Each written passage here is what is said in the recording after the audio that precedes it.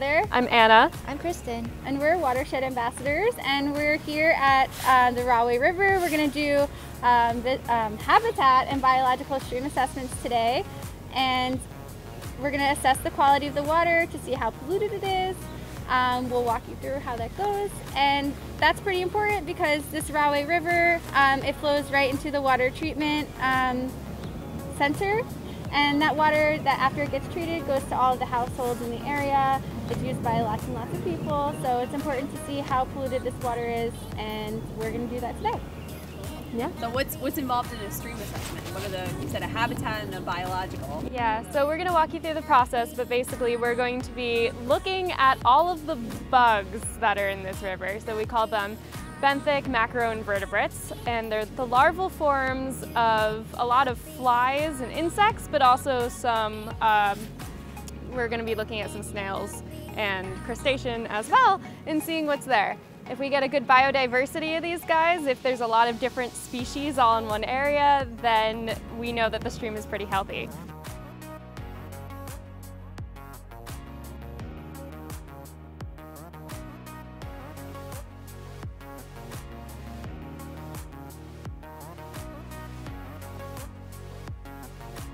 So you want to explain to the camera what you're doing, Heather? Yeah, so I'm filling out the top of my biological assessment sheet, and then I will fill out the top of my habitat assessment sheet. So biological assessment is like Anna said before, where we find the insect larvae, the benthic macroinvertebrates, and then we use what we find to determine how healthy the stream is. And the habitat assessment looks more at the stream itself and the surrounding vegetation to see, is this a good habitat for macroinvertebrates to live in, to support other life that lives in there, like other fish, and then the fish support the ducks, and it makes a nice whole healthy ecosystem. So we're going to be assessing what's in the stream and what's around the stream, and that's what our habitat assessment sheet has.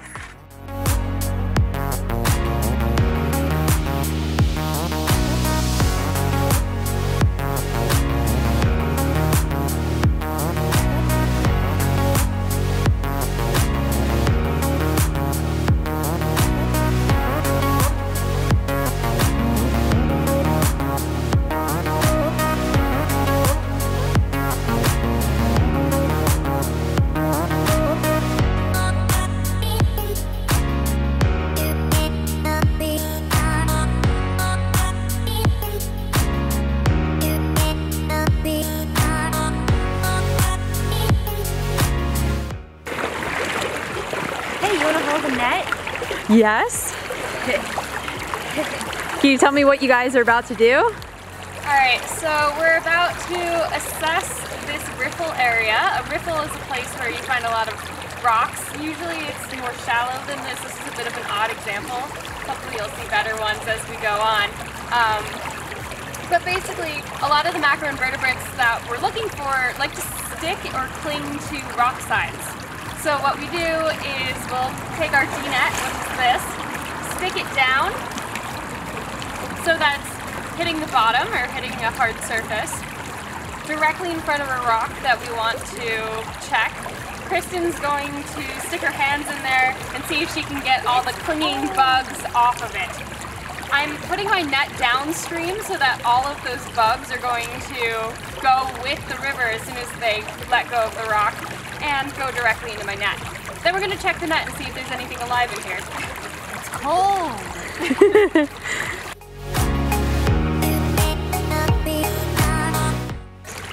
Do you feel anything, Kristen? A lot of moss and algae and stuff, yeah. I feel like sometimes you don't feel anything and then you look in the net and there's things there. So they hide. They're sneaky.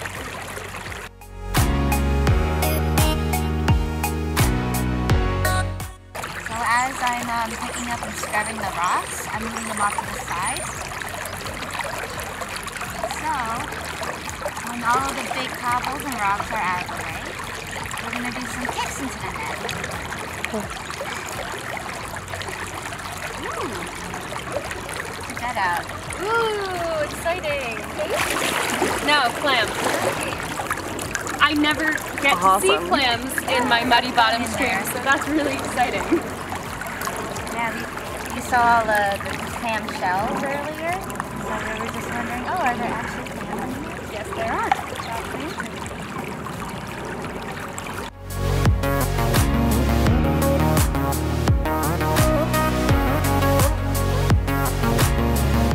We kick around or shuffle around for about, what was it, a minute, 60 seconds? 60 seconds. And I always lose track of it, so you can probably like put a counter on the screen while you're doing this.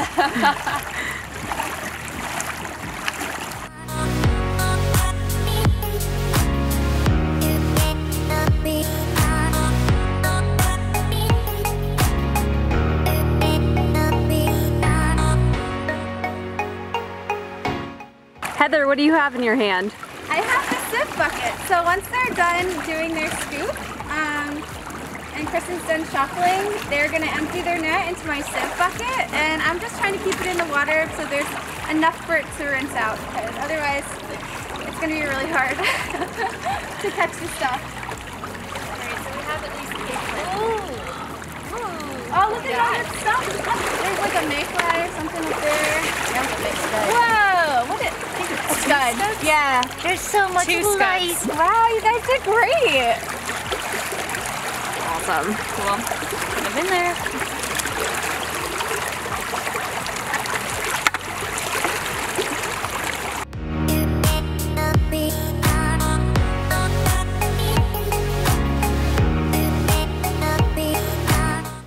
So are you guys just rinsing out the macros now? Yep. Trying to get everything that was clinging to this off of it, if there's anything alive. And check it. I think underside I saw a little. It's just that. Yep, a sow bug. This guy. Nice. Oh, is this? Yep. Here's a guy. Cool. Nice. Successful first scoop. Yep.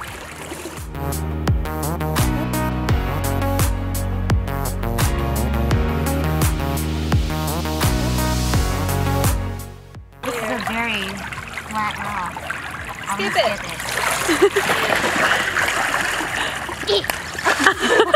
That didn't go very far at all. I bet you guys can do better.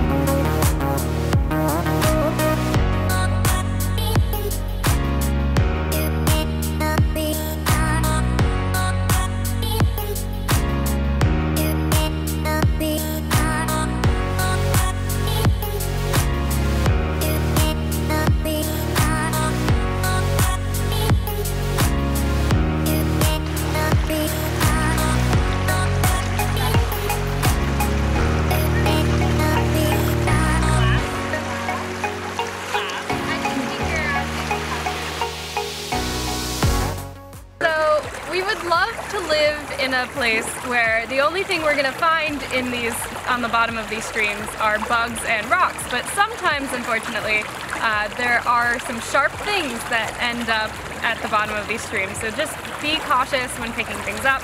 We already found 2 large pieces of glass. Just don't stick your hands into the water without kind of being cautious.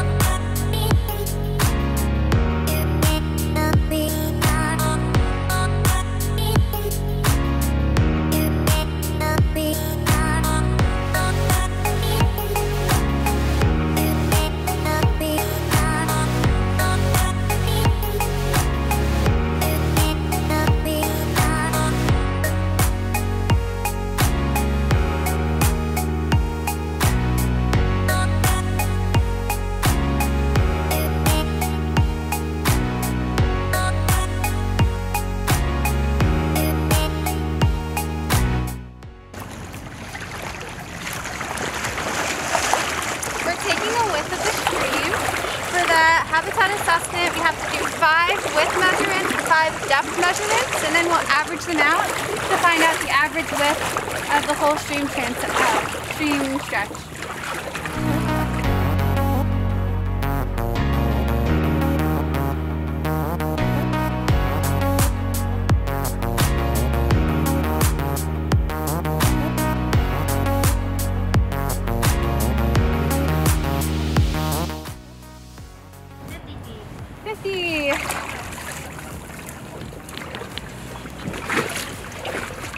So that was our 5th width measurement, and now we're gonna go do the depth with our meter stick. Now we're gonna take the depth measurements. Like I mentioned before, we do 5 widths and 5 depths. So we have our meter stick here, and we're gonna go across the transect and hold it down and see where the water stops. So this looks like 5.5 inches. Got it. And then we're gonna have to convert it to meters. Never do math in the field. 9 inches. Mm-hmm.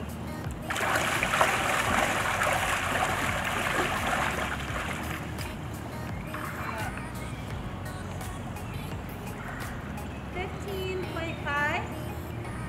Got it.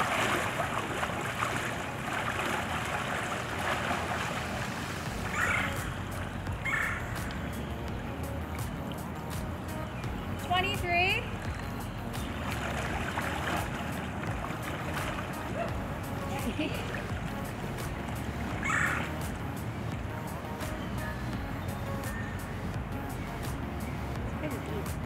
28.5. So we're going to be measuring the water's velocity right now, and the way we do that is we measure out a 10 feet section of our stream, and we will let the duck float downstream. Anna's going to stand on that side, she's going to release it, I'm going to stand on this side and catch it, and we're going to time how long it takes to get from her to me, and that will have the velocity per meter per second.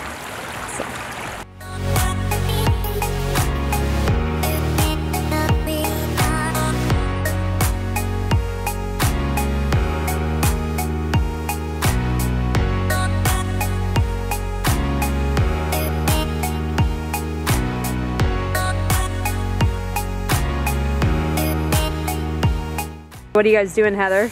We're trying to catch the eel and put him in this little container so he's not so stressed out in our bucket. There you go. We wanted to show you guys that we caught a freshwater eel.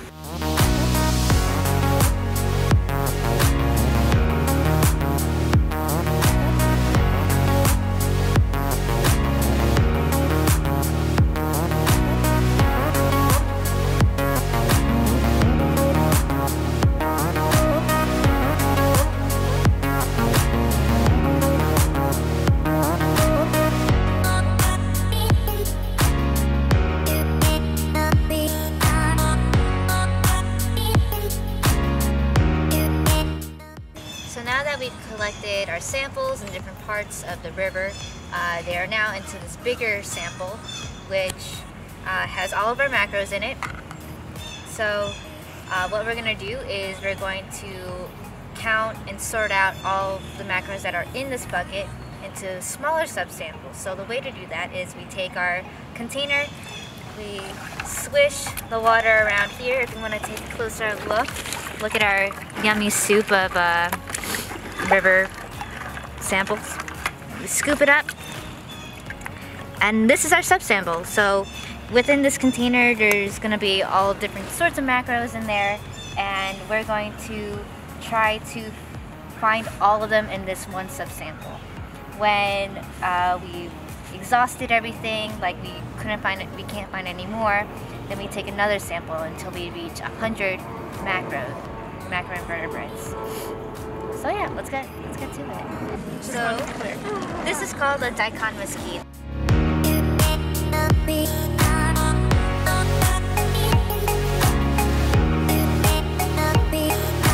This is how we identify certain things in the field. In this case, we're trying to identify certain macroinvertebrates. So we are trying to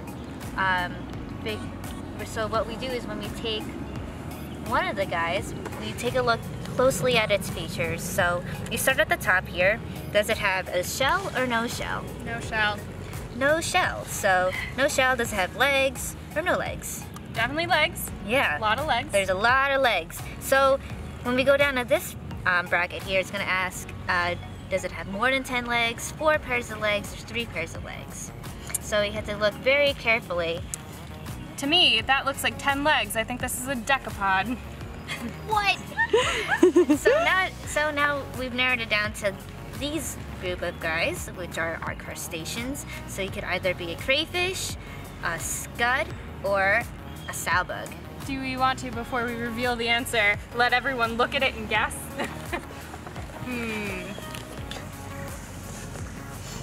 So crayfish are like little lobsters, right? But they're very tiny. Scuds are they're at their side and they swim really, really fast. And these guys are they have a lot of legs in their, what is it called? Dorsoventrally flattened. Dorsoventrally flattened. Dorsoventrally flattened. Yeah, that's a mouthful right there. So yeah, so what do you think this guy is? And are all the answers in? Ding ding. The correct answer is scud, Yeah. which is also called an amphipod. Ooh, we caught a leech in there. That's awesome. All right, so let's watch him. Ooh, that's exciting. That's so cool. He's like suctioned to the side. Come here. This is a leech. This is actually the biggest leech I've seen. So Yeah. So they usually suck. They have a suction end on one side that they attach to something, and then the other side will find a the correct place to basically bite. So usually the first time they suction to you, it's like they're gonna hold still to one place.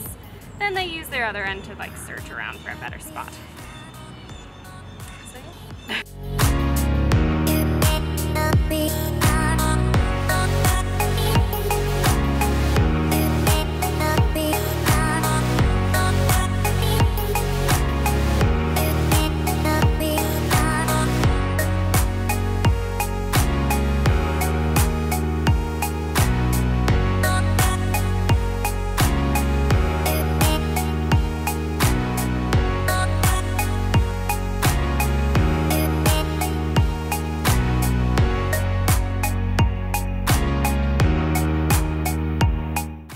Between the two caddisflies is this one's swimming on its back, so it's nice and easy to see. It has fluffy gills on the underside of its abdomen for the net spinners, and the case builders don't have those fluffy gills. Like this guy here.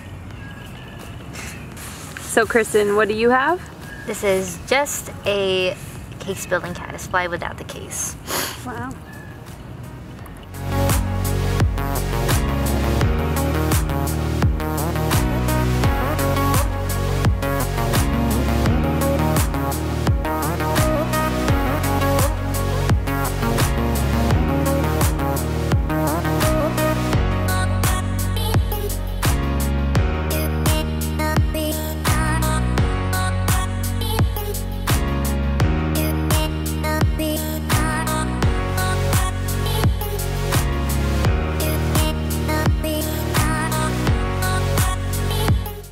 The reason why he's called the net spinner is they actually create this silk thread that they will string between rocks and make a web, essentially. So as the water is going through, they'll catch all the little bits of good food in that net, and then they'll be able to come out and eat it. It is a sow bug. Wow. We should hold a sow bug and a scud right next to each other. Okay. If someone wants to also put a scud in my spoon.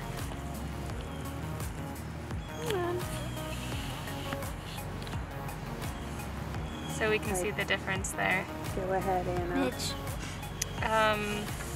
Yeah, so in here we have two different kinds of freshwater crustacean. We have a sow bug and we have a scud. The scud is the one who looks like he is currently sideways, moving his gills around. The sow bug is the one who is crawling around on the spoon a little bit more.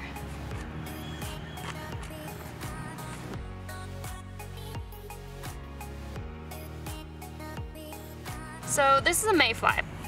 Mayflies usually have 3 tails, like that's a really good indicator. This one, he has just little stubs. Most likely the tails fell off, probably through living his hardcore life. But the way you can tell if you don't have the tails is if you look at its abdomen, you can see his little gills moving around. He's got some pretty obvious gills right there.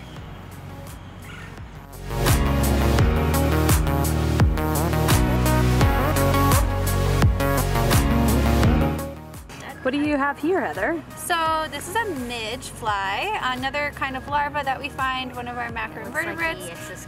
It kind of looks like a worm. It has no legs. It moves a little bit differently than a worm, and it actually has prolegs. If you look really, really closely, right under the head it has a pair of prolegs, which are kind of like stubs, not fully formed legs. And then at the end of its body it has little hooks. So this is a midge fly. 14.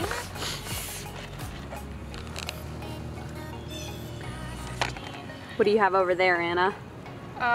Right now, about 15 freshwater clams, 16, 17.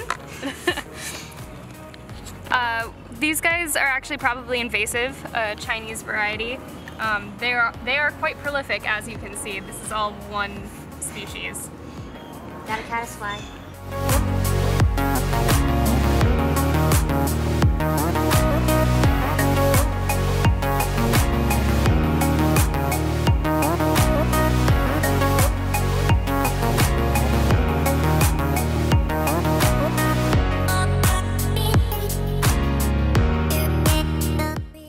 Alright, we reached 100 macroinvertebrates, so that means we can stop.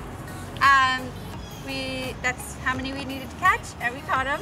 So, for our tally, we have 1 mayfly, 19 case-building caddisflies, 2 gilled snails, 9 net-spinning caddisflies, 3 sow-bugs, 25 scuds, 20 clams,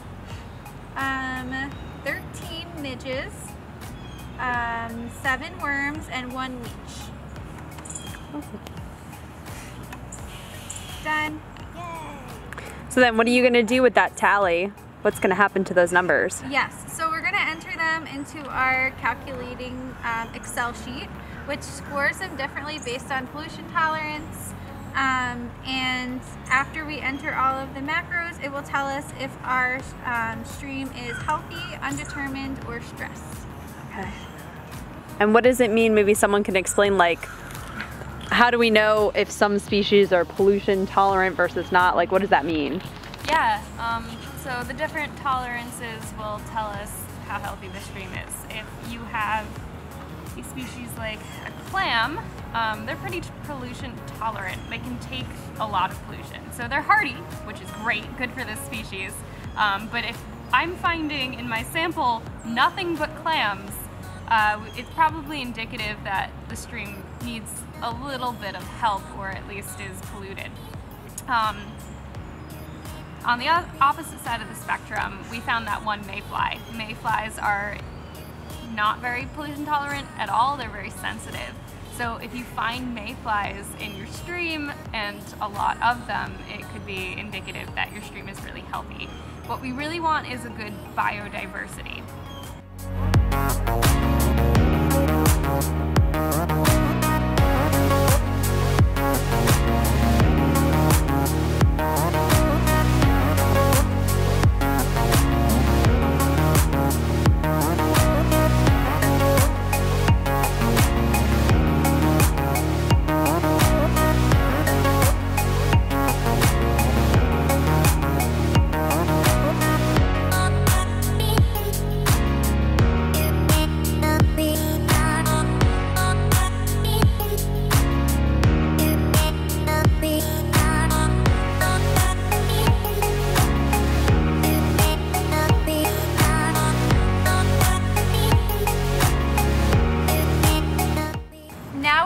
Our high gradient monitoring sheets as part of our habitat assessment.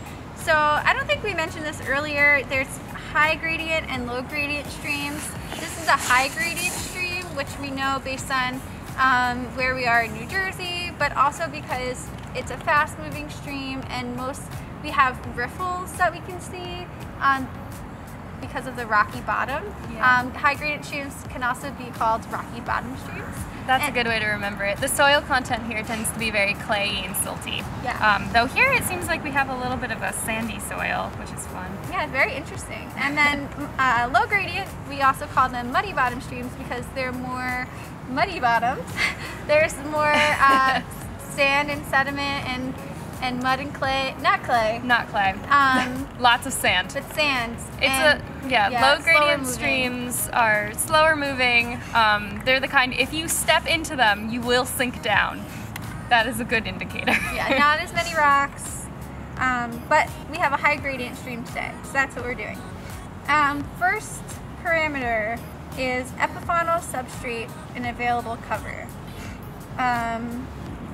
So our options are optimal, suboptimal, marginal, and poor. Yes. And there's a scaled number there for each section. So optimal is 20 to 16, suboptimal 15 to 11, marginal 10 to 6, and poor is 5 to 0. At the end, we're going to tally up all of these sections and score it out and just do an overall, what is our impression of this stream? Yes. So if we were to rate this optimal, it would be greater than 70% of substrate is favorable for epifaunal colonization and fish cover. I feel like it's not in the optimal range. I didn't see a lot of aquatic veg in the stream while we were in there. Mm-hmm. It's just along the margins. Not a lot of fallen logs or things.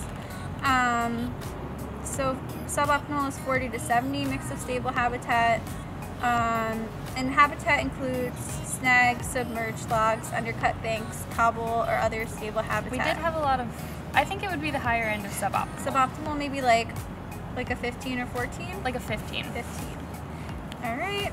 Then we have an embeddedness, which is how embedded our cobble and boulders are in fine sediment. So optimal would be 0 to 25% surrounded. Suboptimal is 25 to 50%. Marginal 50 to 75, and then poor is greater than 75. I think we're in the optimal, suboptimal. Yeah. Maybe low optimal. I think we're definitely in the optimal range. There was quite a lot of embedded rock. Yeah. Okay. So 16, 17? I think I'd give it a 17. I like it. Then we have velocity depth combinations. So for optimal, all 4 velocity depth regimes must be present, which includes slow deep, slow shallow, fast deep, and fast shallow. And I would say we have all 4. We have that, yeah. We definitely do. Want to give that a 20? Yes. All right, then we have sediment deposition. For optimal here, little or no enlargement of islands or point bars in less than 5% of the bottom affected by sediment deposition. Yeah, there was like no islands. Yeah. So oftentimes sediment will get loose in the water and then flow downstream and kind of collect and make these islands in the middle of the stream. We didn't have any of that here, which is awesome. Yeah, none of that on the sides. I would say maybe 19, just to be more realistic and not a full 20. Because I think like this is a little bit maybe like this area, but not really much. So a 19 for that, because it's so optimal. I think that, yeah, I would give it a 19. I think you are right about this area that we're currently sitting on being a bit like that. I think the bridge has a lot to do with that. Yeah. Channel flow status. Water reaches base of both lower banks and minimal amount of channel substrate is exposed. I feel like it's pretty full. It definitely is. Okay. Well, it rained the other day, didn't rain, it? Yeah. So the water level might be a little bit. Yeah. So give that a full 20? Yes. All right.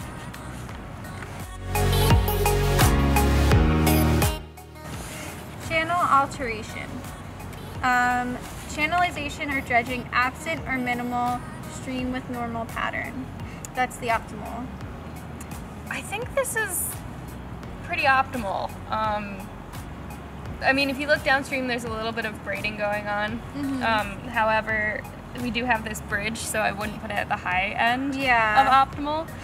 We're not seeing any evidence of dredging for sure, because boats aren't coming through. Dredging is when they kind of tear up the bottom in order for more recreation to happen, or sometimes boating. Sometimes people just need to get down the stream. And channelization is absent, which is awesome. And I'm a little surprised, honestly. Like, other than the bridge, I'm not seeing any channelization. I think maybe high suboptimal though, because suboptimal does include the bridge being present, greater than the past 20 years.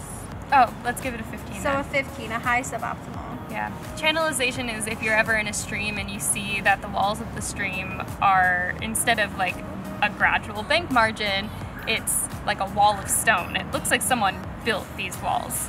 Yeah. Someone's trying to stop the stream from naturally meandering as it wants to do. Streams tend to curve, go back and forth and back and forth. Yes, and then our frequency of riffles. So optimal here would be the occurrence of riffles are relatively frequent, and the distance between riffles is 5 to 7 times the stream width. The variety of habitat is key. In streams where riffles are continuous, placement of boulders or other large natural obstruction is important. So this is tough because our stream is really wide. Our stream is really wide. I felt like we had to walk a while to get to each riffle in our little segment. Yeah. So we're only measuring within our 100 meters, really. And within our 100 meters, there were only 2 spots that were really and at like the riffles. very edge. So maybe high suboptimal for that. Occurrence of riffles infrequent. Distance between riffles is 7 to 15 times the stream width. Yes. So like a 15 for that. Bank stability. So now we're going to score each bank individually, and to do that we face upstream. What are you laughing at? I saw a bug on you and I took it off. Thank you so much. You're the best. Okay, so we look upstream. Left street bank will be on this side, right bank is on that side. So the first is stability, which has evidence of erosion or bank failure. Absent or minimal would be optimal. Little potential for future problems. About less than 5% of bank affected. Suboptimal would be 5 to 30% of the bank has areas of erosion. Marginal is 30 to 60%, and poor is 60 to 100%. So I was looking before, I think that this left bank Is a little bit iffy. is pretty eroded, and the right bank actually looks a little bit better. I would say it's probably somewhere in either poor or marginal for the left bank.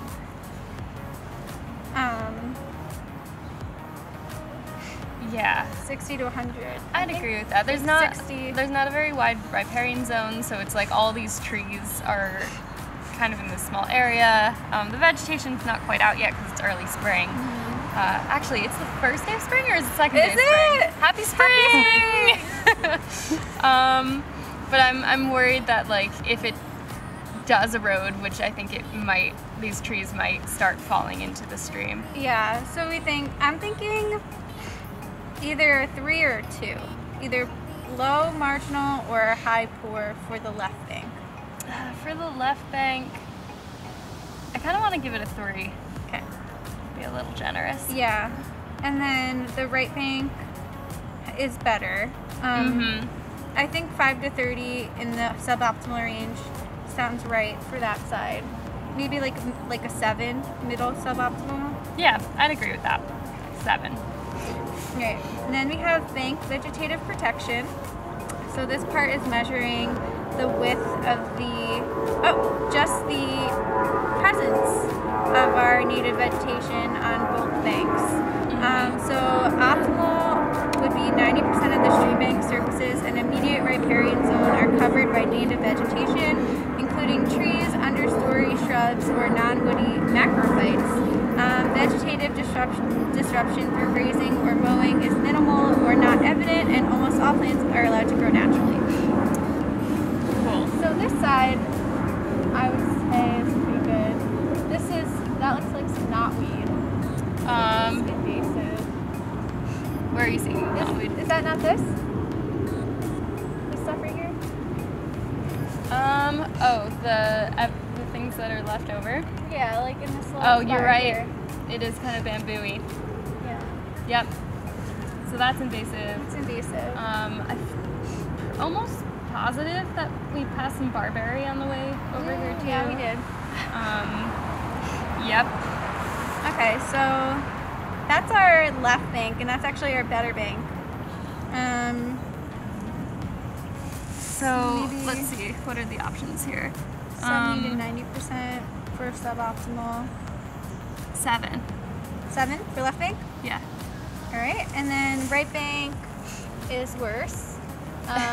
Right bank is mostly Kentucky bluegrass Yeah. from people's lawns. We few have trees. some oak trees, a couple maples, Some knotweed. and then a Yeah. very small bank margin in general in riparian zone. So I guess I would say maybe a 3 for the right bank. Yeah. And then last, Here's my favorite. the last one is riparian vegetative zone width. So this is what I was trying to say before because I was jumping the gun. So this part we measure how wide our riparian zone is. So optimal is greater than 18 meters of riparian zone where human activities haven't impacted the zone. Suboptimal is 12 to 18 meters, marginal 6 to 12, and poor is less than 6. So on our left bank, I would say, This goes back for a bit. so would we give that a full 10 for our left bank? For this bank? Yeah, I think I would. Okay. But the right bank, The right bank is right near a street. would we say And that riparian zone, very is that like small. 3 or 4 meters, you think? Yeah, like 3. 3 meters. 3. Okay. If So that. I would give maybe like a 1 for that, right? Yeah. All right. So now we add up all of our scores. Let's see. Now, This would be a good activity for the kids at home. oh yeah, so kids at home. Practice your Were you addition. writing Math down moment. the scores as we were going? Okay. So 15 plus 17 plus 20 plus 19 plus 20. We had some really good scores on that side. And this side's not as good. Then we have plus 15 plus 15 plus 3 plus 7 plus 7 plus 3 plus 10 plus 1 equals 152. So, and we have a little key here at the bottom. It gives us our habitat scores, and there's different ranges. So optimal is 160 to 200, suboptimal is 110 to 159, marginal is 60 to 109, and poor is less than 60. So we have a 152, which scores us in the suboptimal range. At the high end of suboptimal. Yeah, pretty good.